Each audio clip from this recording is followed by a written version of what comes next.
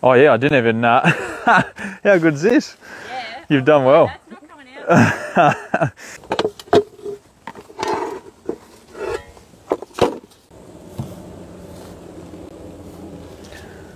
Oh yeah, okay, we might, I couldn't even see it, hey, I was like, oh, is it in this section?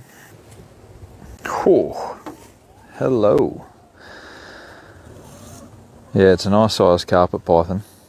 He's actually eating that quite easily. It's crazy how big a food item they can eat, just because generally, you know, most snakes are probably, you know, like brown snakes, red bellies, they can eat quite decent sized food items, maybe a bit bigger than their head, but a carpet python probably 5 or 6 times bigger than his head he can get down. So that's actually quite an easy meal for him, which is pretty crazy.